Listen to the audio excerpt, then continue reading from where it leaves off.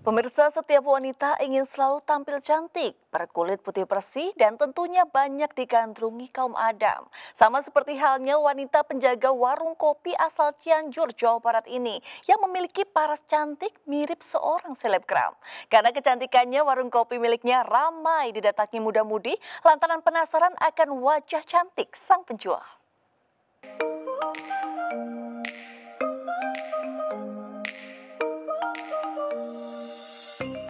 Inilah Intan Cynthia Rose, warga Kampung Baru, Desa Sukatari, sekarang tengah Cianjur, Jawa Barat, yang belakangan ini menjadi perbincangan warganet.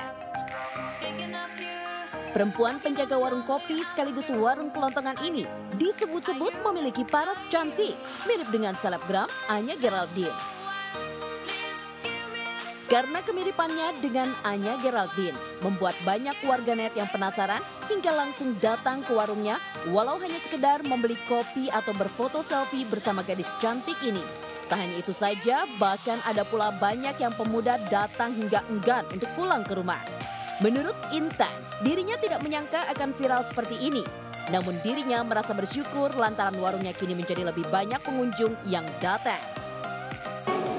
Ya, jaga bantuin mama itu dari semenjak sekolah juga suka rajin bantuin sih, apalagi kalau misalnya pulang sekolah gitu. Buka warung itu dari jam 7, pulangnya paling beresnya itu sampai jam 11 itu paling telat atau enggak jam setengah 12. Ya gimana anak-anak aja sih. Kalau warung tuh ramai terus? Ya alhamdulillah ramai, tapi banyak yang nongkrong ramainya itu.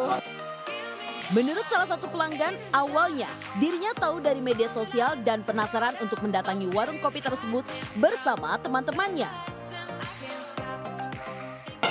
Istirahatnya tuh ngambil waktu luangnya tuh di sini gitu, yang ngopi-ngopi santai gitu sih Pak. Sering ngobrol sama pemilik warung? Sering, berhubung pemilik warungnya tuh gak judes gitu. Orangnya tuh humble banget lah, jadi enak diajak ngobrol gitu Pak. Gitu.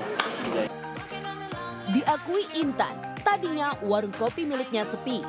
Sekarang ramai dikunjungi banyak pelanggan. Dari Cianjur, Jawa Barat, Muhammad Andi Iksyar, iNews melaporkan.